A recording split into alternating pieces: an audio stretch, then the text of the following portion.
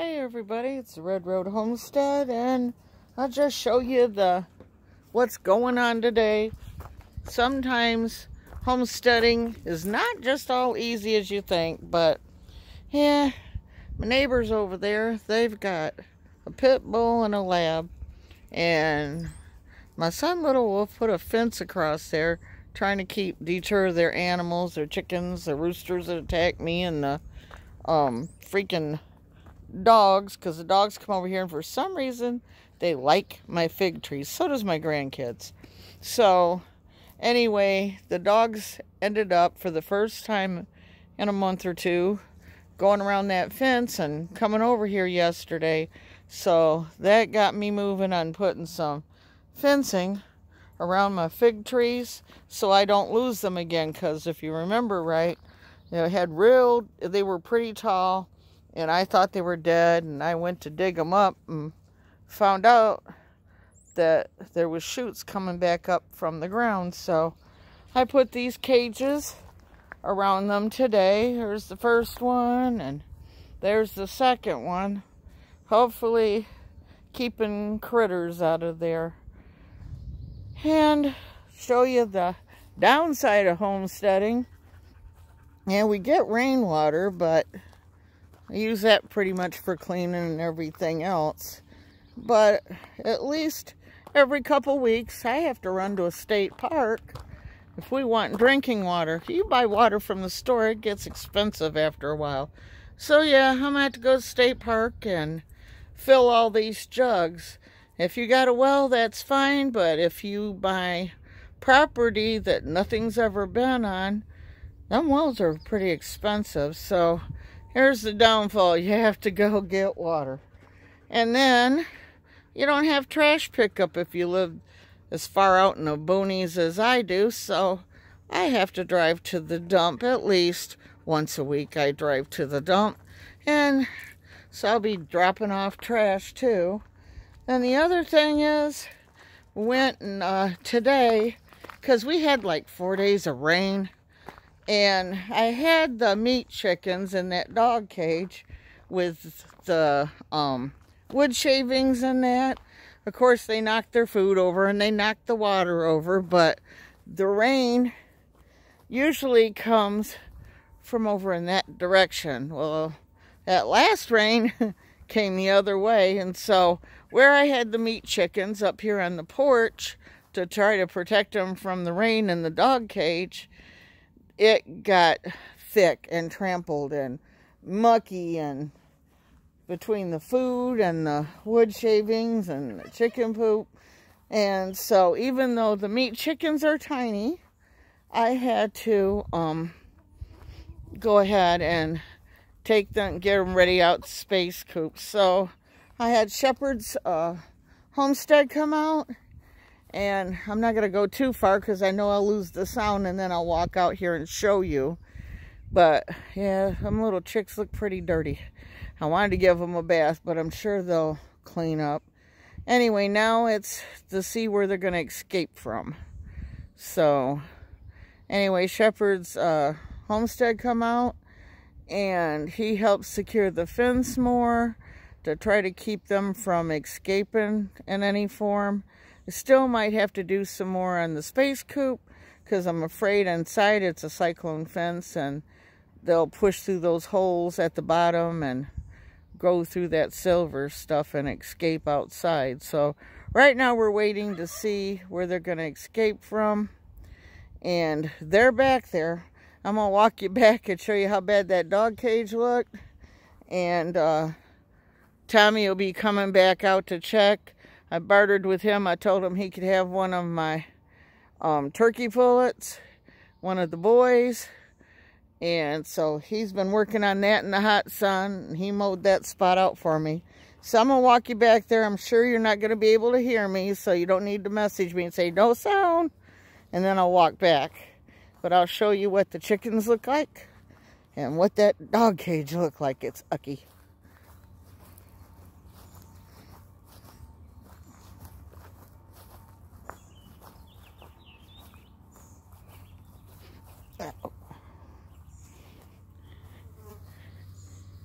And I I don't see none of the baby chicks. I don't know if you can hear me. I think they're still in the dog cage. They won't come out. Okay. Let's go see what's going on in here. Maybe it's got to come the other way. Okay.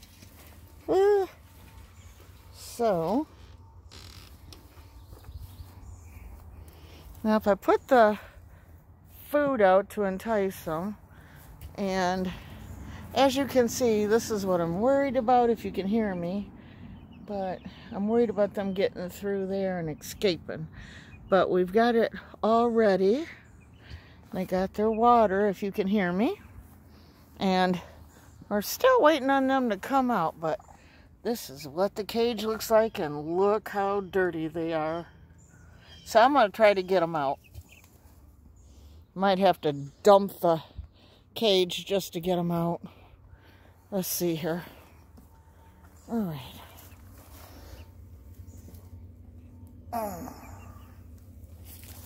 Come on, guys. You got to come out. Out. Out. Out. Out. Out. Jump out. Come on, guys. You gotta get out. I gotta get this out of here.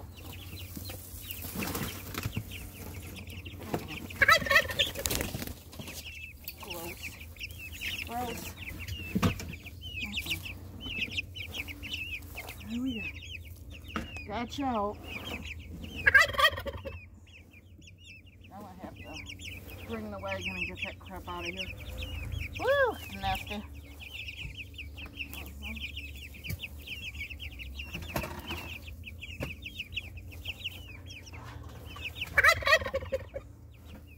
Up a little higher. Woo! Alright, guys. Alright.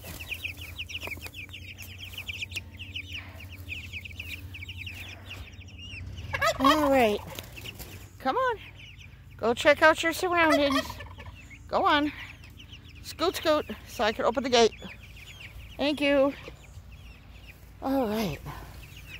Well, let's see how this goes.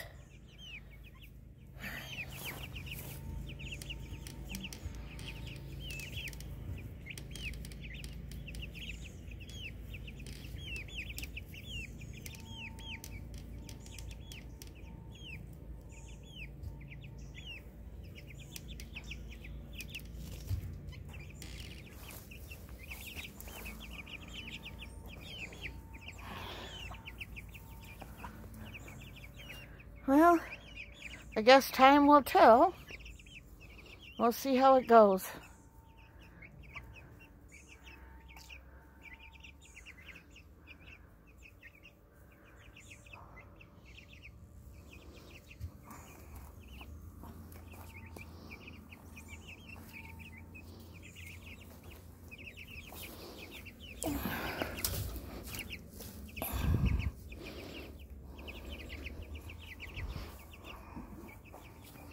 Put that there to try to deter them a little bit. Whew.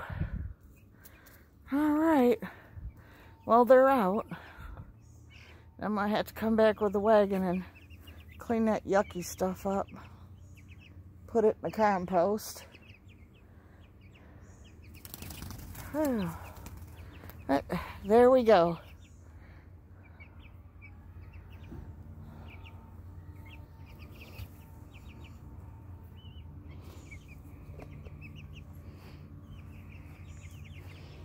If they don't look cleaned up in a couple of days, I'm going to come out and give them a bath.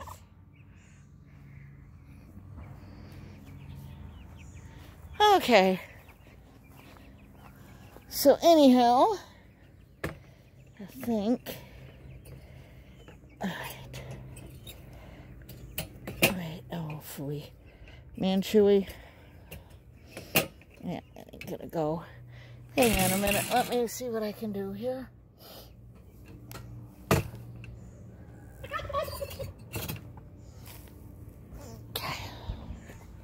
And I'm just going to pull this out of the way.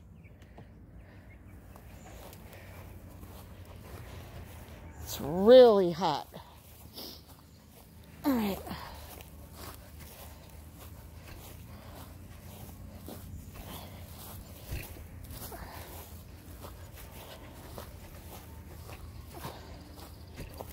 Oh.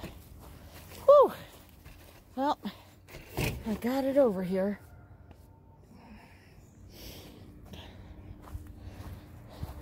So anyways, guys, we'll see if they escape. And I'll have to go out there and